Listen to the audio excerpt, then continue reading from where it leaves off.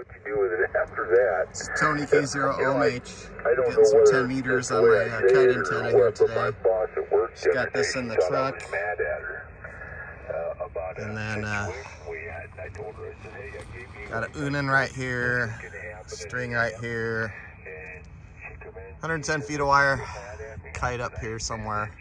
There it is. And that's working okay. It's a pretty kite.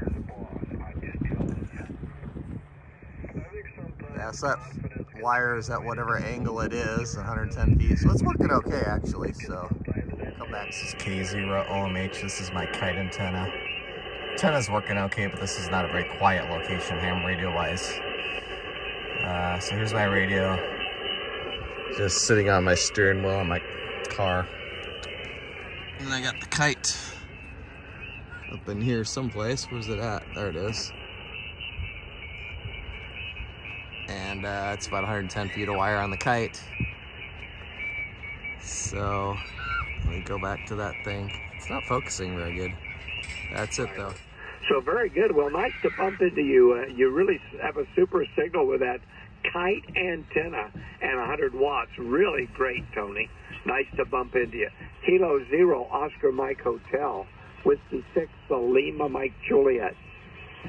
Yeah, Roger. Yeah, you're still 20 over, and I'm making a little video now, so maybe I'll try to put something on YouTube eventually with this contact, because you're the loudest guy in the band right now by far. So you sound great. Oh, well, thank you very much. I think I told you I'm on a Force 12 9-element beam at 72 feet.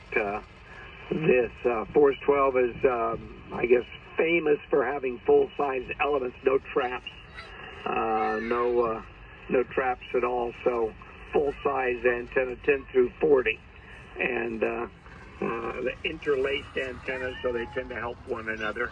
Almost like a log periodic in some ways, but it does have two resonant wire antennas on this band.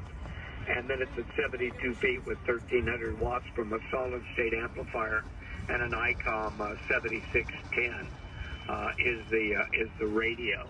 So very good. Well, thank you for declaring me the loudest on the band. It's nice to be heard, and I've been getting 5.6, 5.7 reports and giving out 5.7, 5.8, 5.9 reports. So I think you're the first one to declare me 5.9 plus.